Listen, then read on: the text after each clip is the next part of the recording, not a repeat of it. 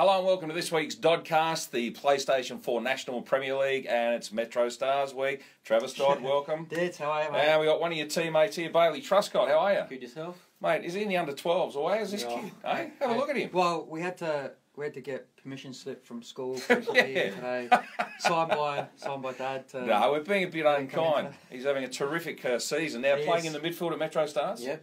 Yeah, well, what do you do in the midfield? Defensive, attacking? Tell us about your game. Yeah, attacking more, creating opportunities going forward and helping out strikers like Trav. Older and do all the running for him. That's right. Yeah, well, I tell you, now, these young ones aren't bad. No respect, no respect. Great win for you guys, though, in the Cup. Yeah, very good, very impressed.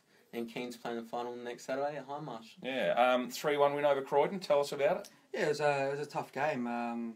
For me personally, playing on that artificial turf, it was quite hard on the legs, being an older guy, older player.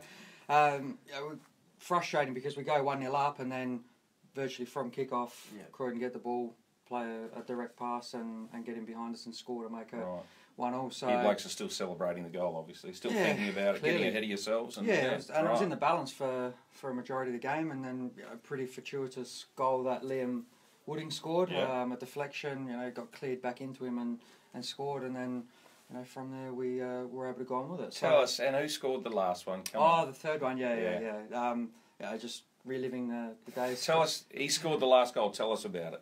Very good header. Was it? Very good header. Yeah. Flick over the keeper. Oh. I don't know about a flick. It was inside the 6-yard box, so I'm continuing that record. All my goals. You don't move out of that 6-yard. No, that's good. Yeah. Bailey, tell us a bit about your background. Where did you start your football, and who have you played for? So originally started off playing for Gawler in my juniors, making my way up into Federation, then playing for Para Hills. Yeah. Quickly left Para Hills for a year, played with NTC, and then NTC back to Para Hills where I started playing reserves and first team. Okay. And then got picked up by Mickey, moving over to Metro this year. Great. Now, you were playing against the Adelaide United youth team this week. Now, I take it you'd know, you're 17 yourself, you'd know a few of these boys? Yeah, played some of your mates are playing? Yeah, played with a few of them growing up. Was best mates with a couple of them. Yeah. Before they made their way across to United. All right. Who are you mates with? Give us some names. So like we've got Riley McGree, Alec Mowley, Tommy Stokes, people like that. Always played with growing up in state teams, NTC teams. Okay. Now, are they trying to get you across to Adelaide United as well? No, I can't say anything at the moment.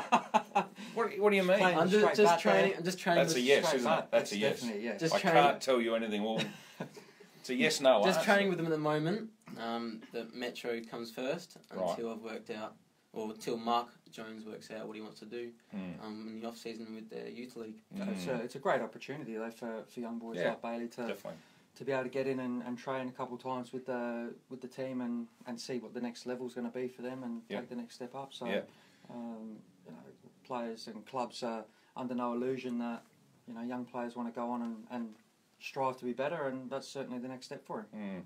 Now, just looking at the ladder, Adelaide City still strong. Campbelltown beat you guys last week. Bacala had a good win over Blue Eagles. Top 3 or 4 teams, are they starting to get away or not? I think, especially the top 2. Campbelltown top 3. No, definitely the top 2, yeah. Bacala, I think, can still be caught. No, look, you're right. The top 3, they are really putting the foot down now and getting the results when they matter. And then mid-table, it's very tight, isn't it? Yeah, and then from 4 to 6, it's wide open. I mean, even the relegation teams in relegation, it's so tight. So realistically, if a team like South Adelaide can go on a run, 3-4 games, they could find themselves in the 6. Yeah. So it's tough. It's good for a neutral. Not so great if you're one of those teams that are hovering around the bottom of the table, for sure. Now, this week you do play the youth team, but a very, very special curtain raiser game. Tell us about it. Yeah, so because we're playing Adelaide United, they don't have a reserves team. The club's put together a past, they're calling it Legends game. They're using that term very loosely as well. You do out at MetroStars, Legends, eh? Yeah. Give us some of those legendary names. So we've got a lot of ex-players, Ivan Karlovic. Legend.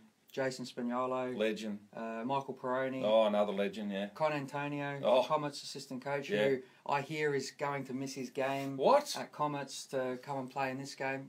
That's what I'm hearing. Dino Manillo. Yep. Daniel Godley.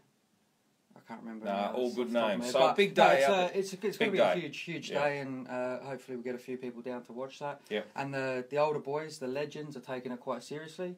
Rumour has it they're trying to organise a training session before the run. Some of them haven't kicked the ball for 5 or so years, so it's a bit like me. If you're anything to go by, they shouldn't train at all before the game. Definitely.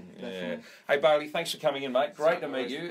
Enjoy the rest of the season. Yep. And good luck moving forward. Look, if it's at Adelaide United, good luck to you, or otherwise a great career in the future at MetroStars. Yep, definitely. All right, have a great week with the FFSA.